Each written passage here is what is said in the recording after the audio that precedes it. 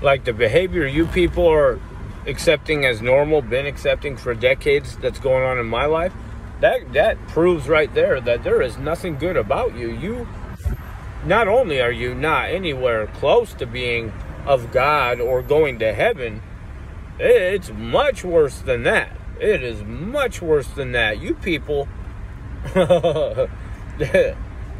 you can't get any stickers or none of that on your folder. You don't get no thumbs up. You don't get no stamps with smiley faces. You get nothing. You get thrown in the fucking dungeon.